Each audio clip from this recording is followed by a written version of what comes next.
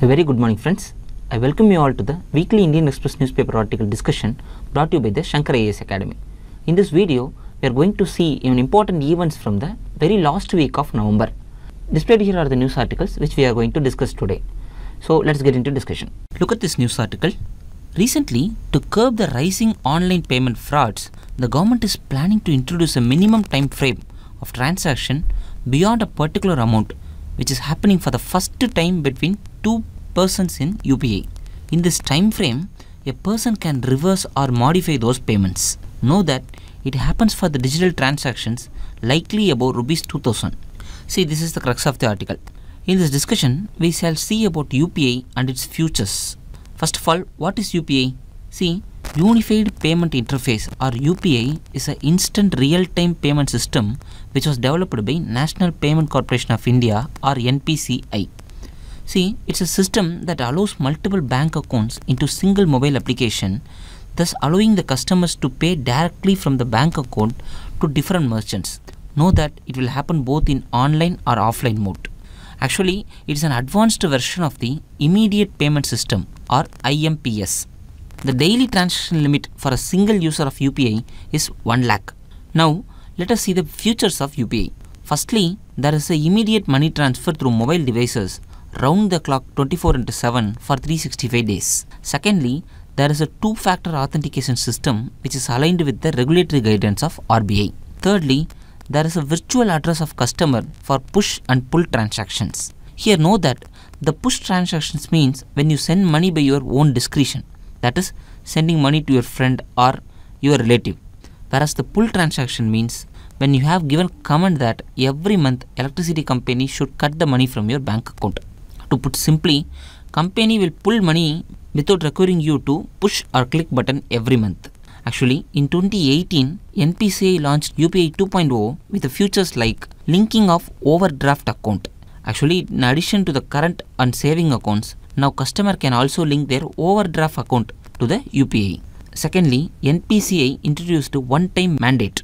Actually, it's called UPI mandate. With this, the customer can pre-authorize a transaction and pay at a later date. On the date of actual purchase, the amount will be deducted and received by the merchant. Thirdly, invoice in the inbox. According to NPCI, this feature is designed for the customer to check the invoice which is sent by the merchants prior to making the payment. It will help the customers to view and verify the credentials of the merchant. Finally, signed intent and QR. It can be used to check the authenticity of the merchants while scanning QR or quick response code. It notifies the user with information to ascertain whether the merchant is a verified UPI merchant or not. This is all about the discussion. In this discussion, we saw about the Unified Payment Interface and the various features of UPI. Please revise it often so that you can eliminate in the statement-based questions. The various benefits and the challenges associated with the UPI are more important for mains rather than for preliminary. With these learned points, let us conclude this discussion and take up the next news article for our analysis. Look at this news article. Recently, Supreme Court approved the extension of Chief Secretary of Delhi for 6 months. This appointment was a point of contention between Delhi government and the central government. The court, while approving the appointment, said that it had not stayed the Government of National Capital Territory GNCT Amendment Act 2023, and the court also observed that this act was pending before the constitutional bench. Why I am saying this is, this act was used by the central government to appoint the chief secretary. See, this is the crux of the article. In our discussion, let us see the Government of National Capital Territory of Delhi or GNCT Amendment Act 2023 from our exam perspective. Guys, know that it's an important topic under federalism, center-state relation and separation of power. Before seeing the provisions of the act, let us have a basics about the governance structure of Delhi for our better understanding. See, based on the recommendation of S. Balakrishna Committee in 1987, the Parliament enacted the 69th Constitutional Amendment Act 1991. This act introduced Article 239 AA in the Constitution. This amendment introduced a governance structure where the NCT of Delhi will have an administrator and legislative assembly. Not only it created the structure, but also it gave powers and functions to the legislature. The powers and functions include the legislative assembly will have power to make law for the whole or any part of the NCT in the matters of state list or concurrent list. But know that the assembly cannot legislate on the following 3 subjects. They are police, public order and land. See, there are various instances of conflict between Lieutenant Governor and CM of Delhi over the authority issues. When both of them approached the court, the Supreme Court granted that the government of Delhi had complete command over most services in the Delhi, leaving out public order, police and land.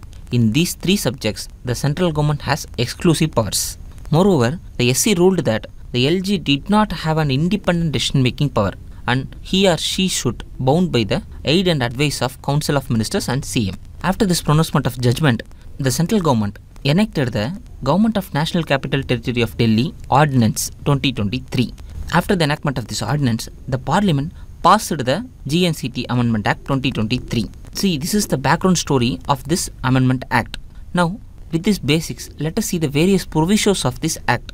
Firstly, the creation of National Capital Civil Service Authority (NCCA). See, this Act establishes this authority to make recommendations to the Lieutenant Governor of Delhi on certain matters related to services. This includes transfers and posting, matters related to vigilance, disciplinary proceedings, prosecution sanctions of the Group A of All India Services, except IPS and DANIX. Know that NCCSA consists of Chief Minister of Delhi as chairperson, the Principal Home Secretary of Delhi Government as member secretary, Chief Secretary of Delhi Government as member. All decisions of this authority will be based on majority vote of the members who are present and voting. The second provision is with the powers of the Lieutenant Governor. This Act expanded the discretion of the LG. It delineates the matter where the LG may act solely on his discretion, like the matters which are outside the legislative competence of the Delhi Assembly, but which have been delegated to the LG, or matter where he or she is required by law to act in his discretion. The third provision is with the primacy to Lieutenant Governor, since it expands the discretionary role of the LG by giving him powers to approve the recommendations of the NCCA or return them for reconsideration. Moreover, in case of a difference of opinion between LG and the authority, the LG's decision will prevail. Fourthly, this Act introduced the duties of secretaries. This Act said that the concerned department secretary must bring matters to the notice of LG, Chief Minister and Chief Secretary. This includes the matters which bring the Delhi government in controversy with the central or state government. See, this is all about the provisions of the Act. Now let us see some key issues with the Act. An important issue is this Act gives more power to the central government. This includes the control over the transfer and posting of officers in Delhi. See, it clearly violates the Government of NCT of Delhi versus Union of India 2023 ruling of the Supreme Court. See, in this ruling, the Supreme Court gave primacy of power to the Delhi government. The second issue is with respect to the structure of NCCSA. See, 2 of 3 members of the board is appointed by the central government. Moreover, the decisions and meetings can be done even excluding the elected head, that is the Chief Minister of Delhi, because the quorum for meeting of NCCSA is 2 and the decision is by the majority. The third issue is it is breaking the triple chain of accountability which is often stressed by the Supreme Court. Any democratic government should meet the triple chain of accountability, that is civil servants accountable to ministers, then the ministers are accountable to legislators and the legislators are accountable to electorate. This Act contradicting the first link as it makes the civil servants accountable to LG. The fourth issue, this Act violates the principles of collective responsibility and this makes the Department Secretary brings the matter directly to LG bypassing the concerned minister. Finally, it talks about the controversial matters where the Secretary should report to the Lieutenant Governor, but it did not give any clarity on this regard. So, it may be misused in the future, thus bypassing the ministers and the CM and Council of Ministers. This is all about the discussion. In this analysis, we saw about the GNCT Act and the various challenges associated with it. Revise it often so that you can have a sound knowledge of this Act and the issues which are impinging this Act. See, this is an important questionable area for our examination. With these learned points, let us conclude this discussion and take up the next news article for our analysis. This explained article talks about the recent geo-economical and geopolitical issue of dollarization. See, in the recent election of Argentina, a self-proclaimed libertarian and anarcho-capitalist Javier Milei became the president. See, he is infamous for his unconventional and worrying views such as his opposition to abortion and his ambivalent attitude towards torture and undemocratic excess of Argentina's military government. In the economic front, he is planning to replace Argentina's currency, the peso, with the dollar. He is also advocating for the elimination of central bank and to slash the governmental spending. See, this is the crux of the article. In this discussion, we shall see about three important terms which could be important for our understanding. They are libertarianism, anarcho-capitalism, and dollarization. First of all, let us see what is libertarianism. See, libertarianism is a political philosophy that gives primacy to individual liberty. Know that the basic premise of this theory is that the individuals have a certain God-given rights such as right to life and liberty, freedom of speech, right to property, freedom of worship, etc. It also tells that the duty of the government is to protect these rights. Let us see the second phenomenon.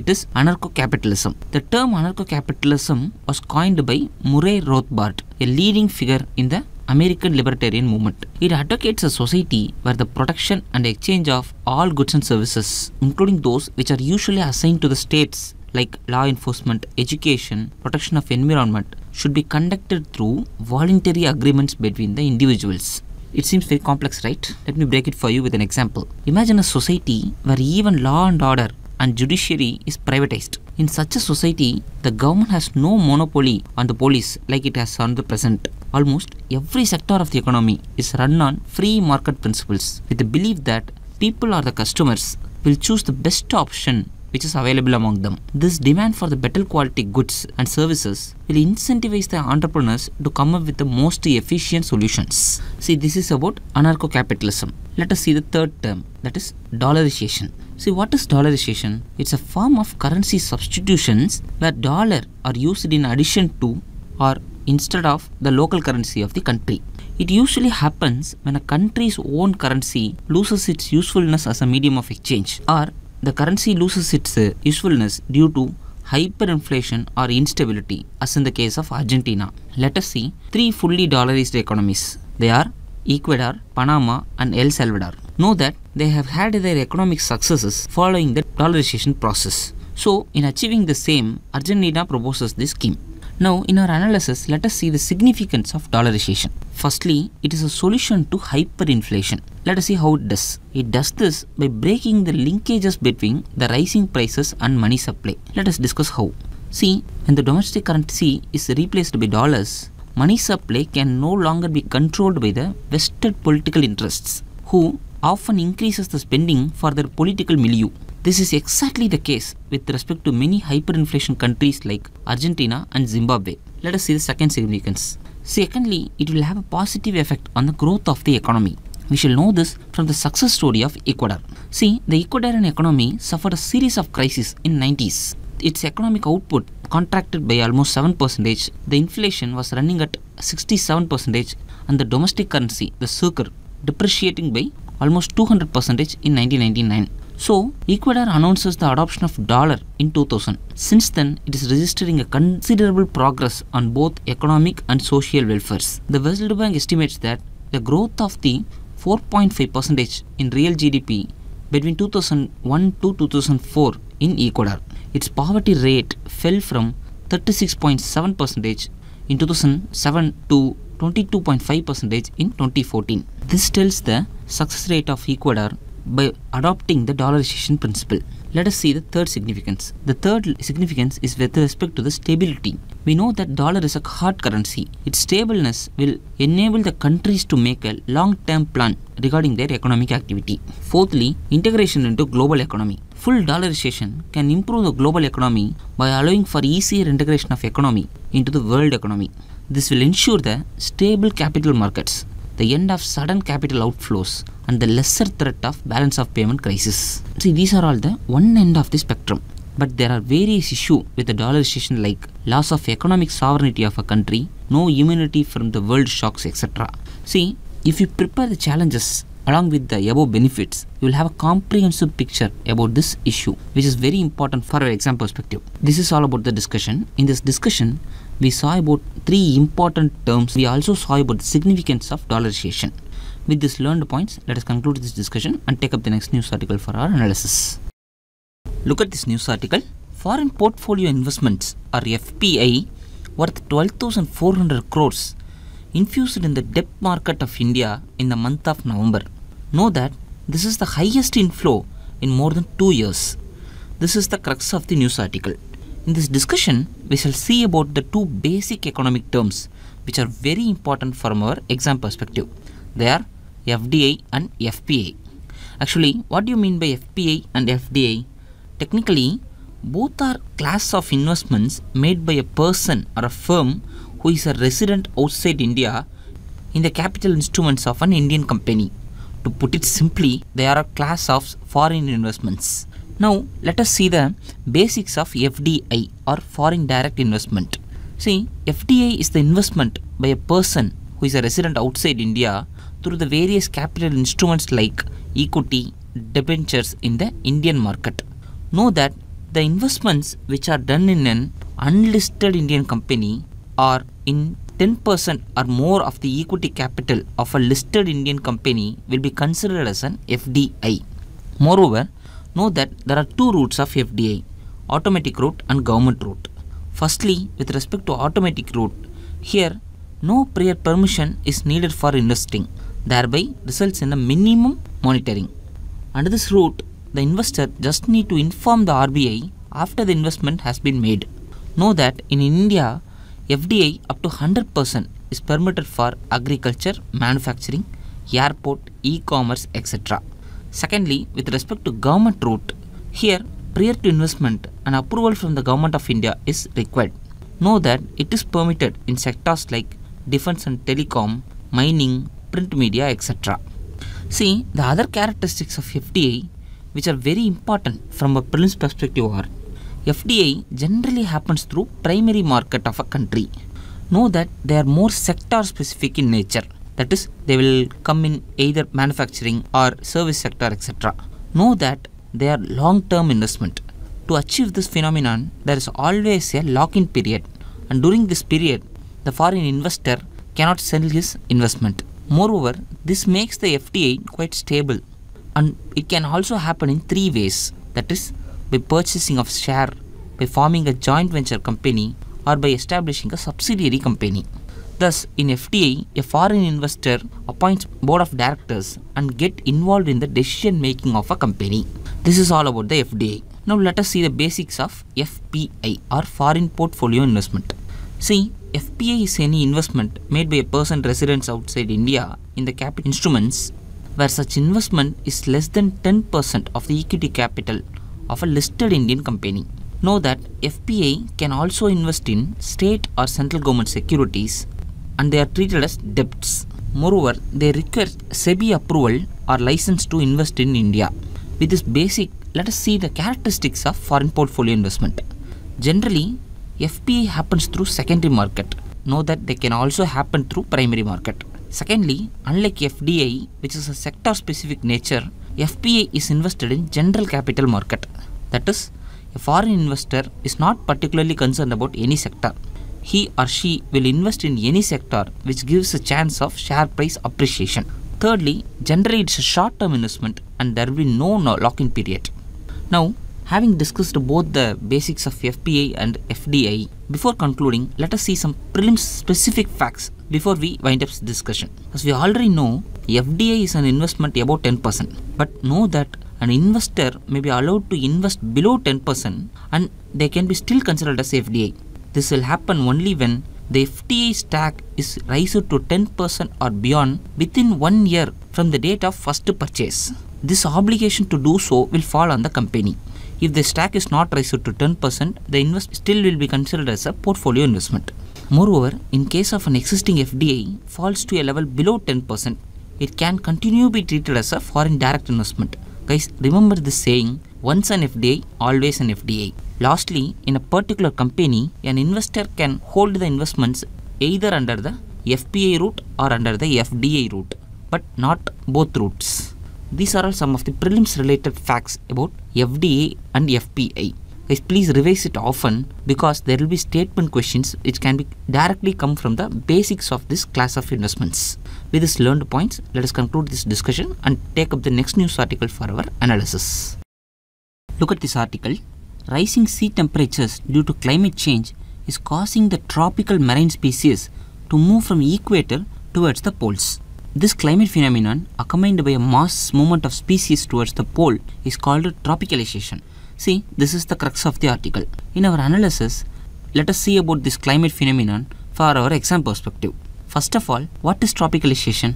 As we already saw, tropicalization is a recent global phenomenon characterized by a poleward range expansion of the marine tropical and subtropical species. This also means a range retractions or a decreased abundance of the temperate species in the biogeographic transition zone in the temperate regions. Know that such range shifts are caused by climate change and lead to the alteration of the interaction between various species. To sum it up, this will have a knock-on effects on the functioning of ecosystem and its stability. Moreover, know the term tropicalization was initially coined to describe the increase in tropical species in the Mediterranean Sea. Since then, it has been widely used to denote the increase in the ratio of tropical to temperate species in the marine temperate communities. Know that the tropicalization is a marine specific phenomenon, but it can also happen in the terrestrial ecosystem. In the long term, tropicalization can alter the assembly of community over various decadal timescales and ultimately lead to a new ecological and evolutionary results in a particular area. Okay, let us see why this phenomenon is happening. Main culprit is the climate change. See, the climate change has affected the physical factors of the ocean, which in turn affects the dispersal of the species. To put it simply, climate change is affecting the ocean currents, thereby minimizing the boundaries of separation between tropical and temperate regions. Know that the warm water boundary currents are heating than the seawater averages. This facilitates the poleward movement of the species. Let us see what are the impacts of this phenomenon. See, it has a multitudes of ecological and environmental consequences. The impacts will be ranging from the individual species level to community and ecosystem level. It has the capacity to alter the global biodiversity patterns. Overall, it may increase the invasive species in native areas, which in turn affects the native species of the region. See, this is all about the discussion. In this discussion, we saw about the climate phenomenon called tropicalization, and we saw the causes behind it, and finally we saw the impacts of this phenomenon. If you like today's video, like, comment and share it with your friends. For more updates regarding our UPSC preparation, subscribe to Shankar IAS Academy. Thank you.